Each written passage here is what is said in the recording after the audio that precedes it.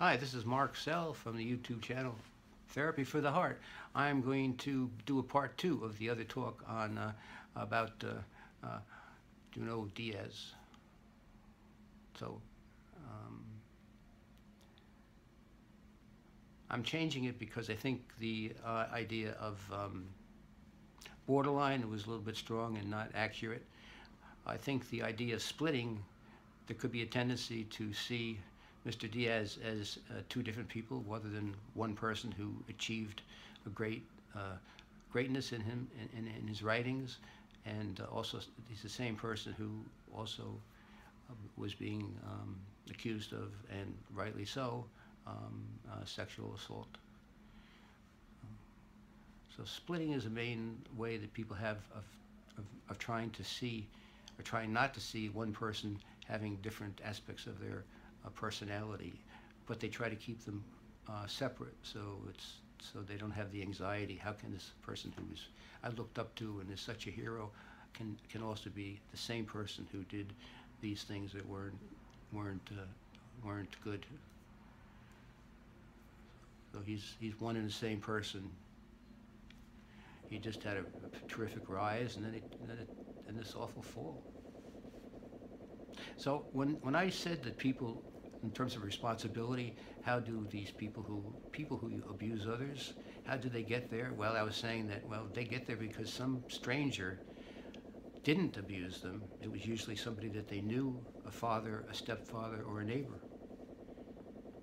So that's what led to me to say, well, this is our problem together. It's not just this just didn't come out of nowhere. However, I don't want to have people feel that I was saying that to excuse people's behavior.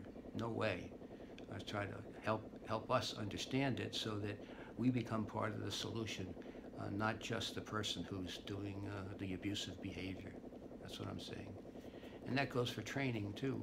You know, that comment I made about those therapists who wrote in and said that they abused therapists, and somebody said, well, I was kind of being easy with them. They should be, reported or jailed or sued.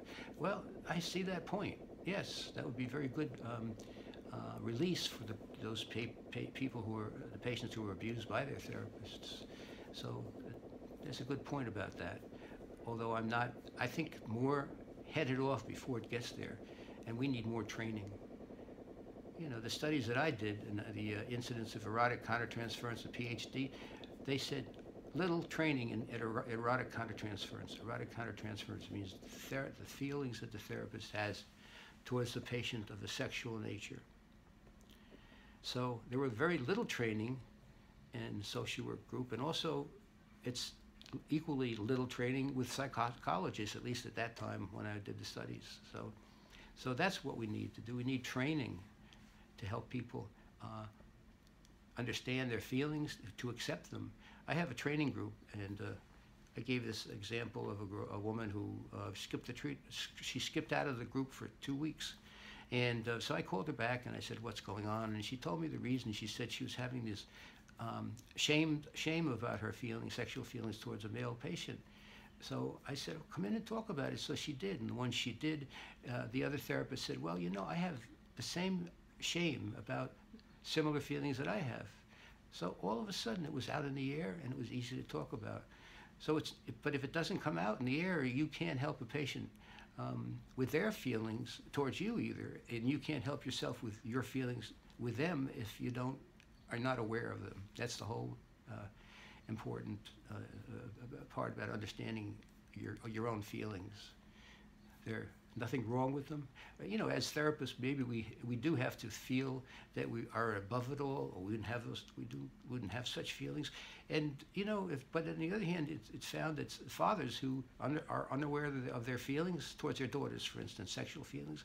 Now, right when I said that, I bet there are people out there who say, "Oh my God, sexual feelings towards a daughter?"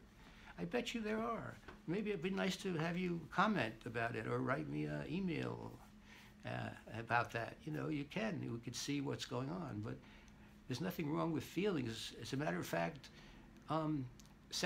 fathers who are not comfortable with their sexual feelings towards their daughters, or are unaware of those feelings, will have a tendency more to act out those feelings, like to do something.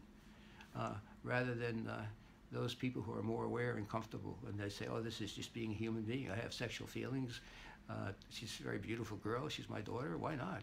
You know, there's nothing wrong with that. As long as you don't do it's what we do with our feelings, not the fact that we have them. But again, I bet you there are people out there in the audience, oh my God, sexual feelings towards your son. Well, I gave the example on this channel with Dr. Morris of the mother who was sexually abusing her son until he was 21 years old. So it's not just men. I think maybe less women, but maybe they're just not also reported. The cases are not reported as much. Yeah. So, I made one mistake about the Pulitzer Prize winning novel, I think, before, but it's the brief wondrous life of Oscar Wilde. The brief, wondrous life of Oscar Wilde. And I might still have not gotten it correct, but I just wanted to say that. And also, thank you again for Giuseppe Leo and for all those people who write in and listen and have reactions. I think that if you keep doing that, we'll make some sense of all this role of emotions in people's lives. That's what this channel is all about, the role of emotion in your life, and in a positive or sometimes an unhelpful way. So we can figure it out. See if I have anything else here.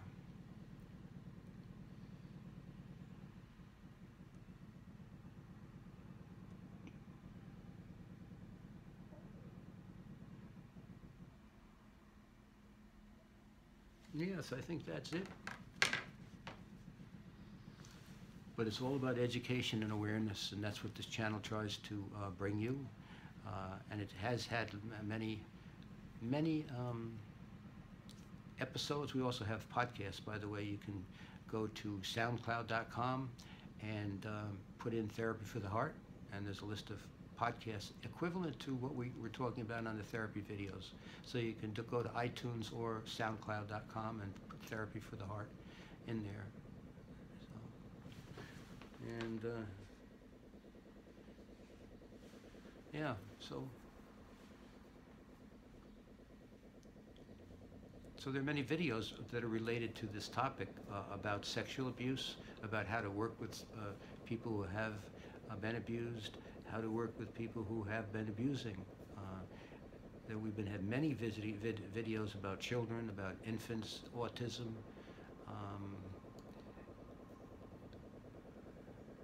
youth at risk. There's a lot of youth at risk for behavior. Not only behavior, but depression, for instance. You know, there's so many youth out there that, even starting at toddler age, depression, and often no facility to help them. There's not enough therapists and clinics around. And that's also particularly true if you're a person of color.